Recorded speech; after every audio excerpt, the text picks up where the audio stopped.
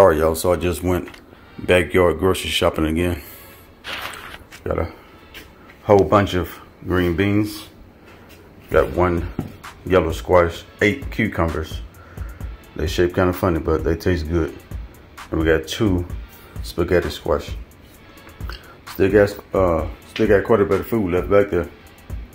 As a matter of fact, let me just show y'all how the garden looks. Don't look so pretty this year again, but still producing food. I'm gonna take y'all on this side first, just to take a quick look. These are sweet potato slips. See, they grew back.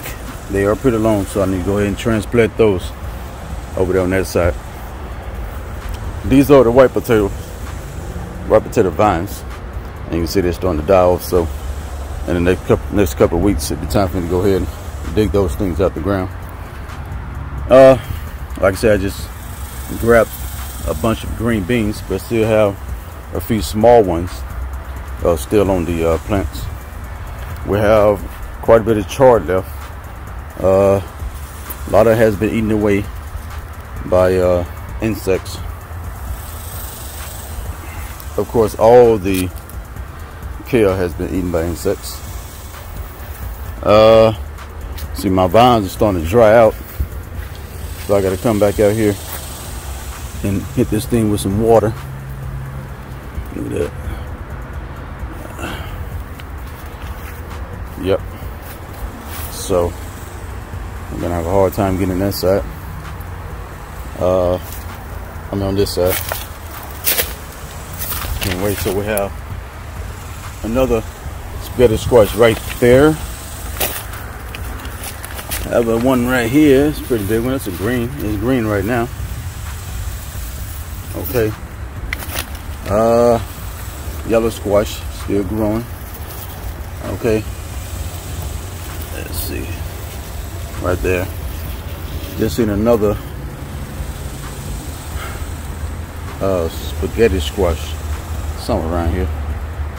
Anyway, I ain't gonna worry about it. Of course, we got vines growing up the fence. At least they was growing.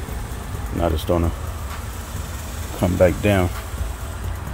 So I actually forgot to water the garden yesterday. I don't like to go no more than about I'll tell you what, let's go over here so I can show y'all. Look at these sweet potato slips that I transplanted maybe been 3 weeks ago, I guess. So with the potatoes, I learned that you want to keep the soil wet. But anyway, we have sweet potato slips. They grew back in, started to die off, but now they're starting to grow back in. See one more potato. I mean, cucumber I want to go ahead and grab. Let's break it off the vine. Just like so. While I'm inside of here, let's take a look at a few of these. What is that thing called? Cantaloupe. They are growing everywhere. They're growing everywhere. So a lot of cantaloupes out here. Right there. Got a lot of them out here, y'all. I can count at least about 10 of them. Go back around and show y'all the watermelon. So we did pretty good this year. We grew everything we planted. Don't know about the sweet potatoes yet. Or white potatoes yet. But I'm pretty sure they've done just as good. That is another cantaloupe.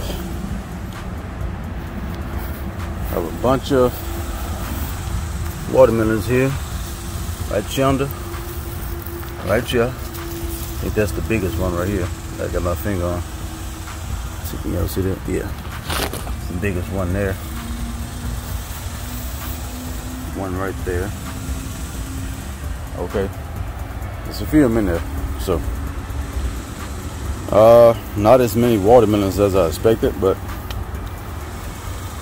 I'm pretty sure we'll have enough. Anyway, so there's just a quick look at the garden.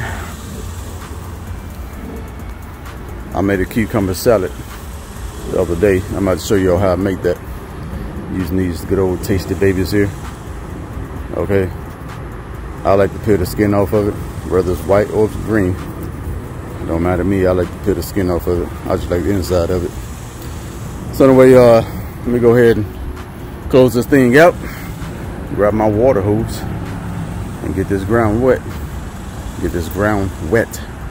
Anyway, y'all stay safe and stay away from GMOs. Don't forget to hit the subscribe button, and I'll catch y'all next time.